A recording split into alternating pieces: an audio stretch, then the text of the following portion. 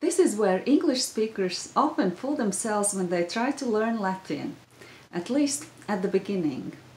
You think that you can simply ask what is this for Latvian and what is that for Latvian, and then put those words together and make a sentence?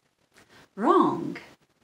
It is extremely important in Latvian to know how words change endings, or you can get into really embarrassing situations. Hi, my name is Ilze Be and I teach Latvian to English speakers, and I'll demonstrate how it can go wrong and how you can get in an embarrassing situation if you don't know how to change endings. I'll tell you a little story about myself. I used to have a dog who was very dear to me, and people knew how much I loved my dog. And probably there were people who talked about me and my dog. And imagine if somebody told somebody else about me and my dog.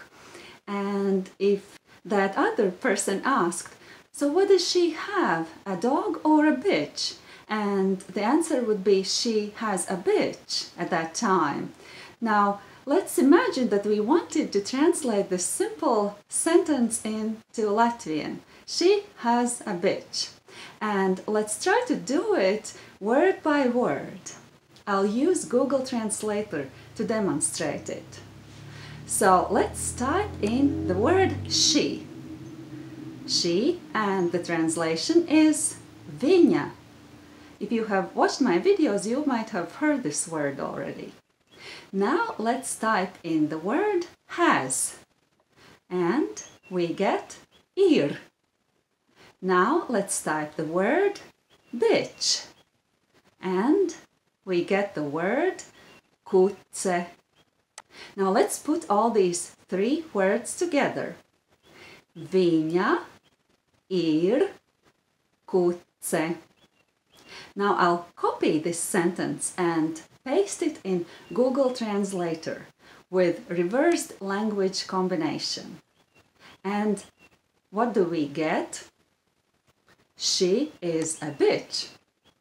See how embarrassing? Now how do we actually say this phrase or this sentence in Latvian? Let's take the sentence, the whole sentence, she has a bitch, and put it in Google Translator.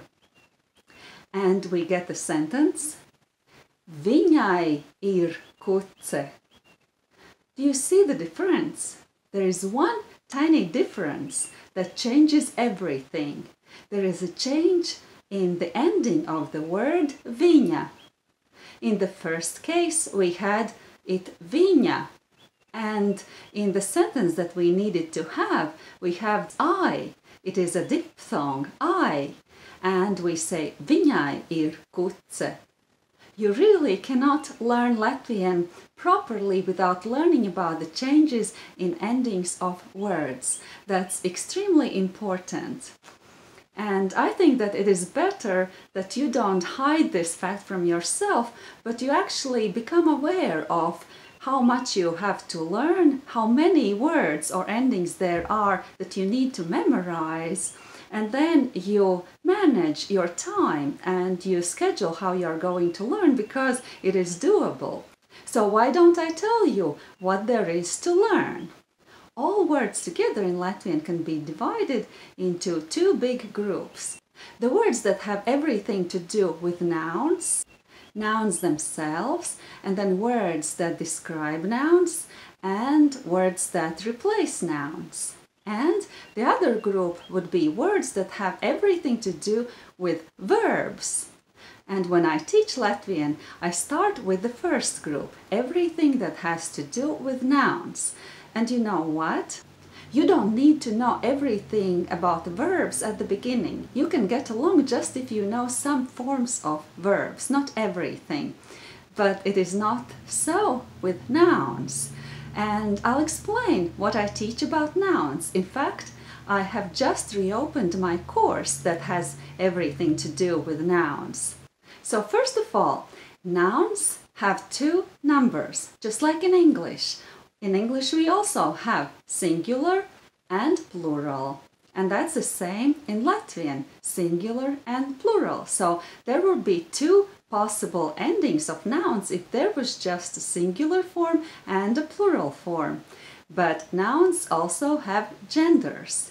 In Latvian there are no neutral genders. Nouns are either of feminine gender or of masculine gender.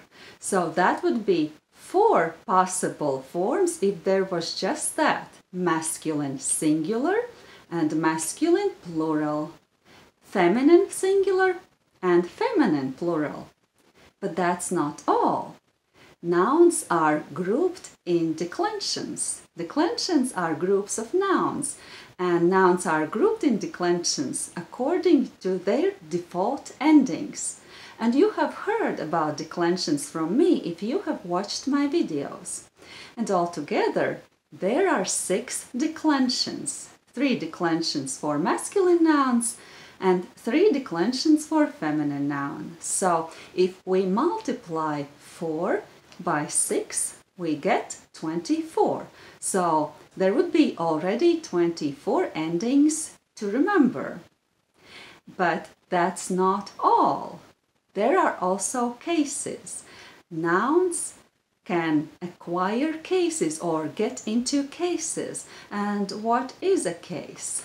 Well, a case is like a role that a noun can play in a sentence.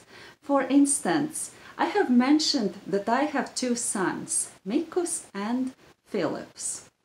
And if I name them, I say, this is my son Mikus, or this is my son Philips. Then I am using the nominative form of their names. I am nominating them. But now, if I wanted to call one of them so that they hear me, I would say Miku, or I would call Philip, and that is called the vocative case. And in that case, the names of these 2 men would drop endings. We don't say Mikus, we say Miku, and we say Philip without an S at the end. That is the vocative case. So there are 7 cases, and if we multiply 24, that was the number that we acquired before, by 7, we get 168 endings. That's what we need to memorize about nouns. I teach this course the way I would like to be taught. I would like somebody to teach me a language the way I teach, and I am quite demanding because I have been working with languages and teaching languages basically all my adult life. So I know what I want and I give all that I can. And if you have been thinking about learning with me for some time, I think this is the best time. Jump right in my course. Push the button down and learn more about my course. If you press that button, it will bring you to my website, to the page where I explain more about my course. And it will be also a sales page. And if after you listen to what I have to say about the course you decide that you want to buy it, you will be able to do it there. Right now I have packaged the course so that I have also added a lot of bonuses and add-ons because I am thinking about creating the next level course. And right now those add-ons are my preparations for that next level course. And if you buy the course now, you will get them all for free. So that's my big announcement for today. Push the button now and let's do it. Let's do it together. I'll get you through it.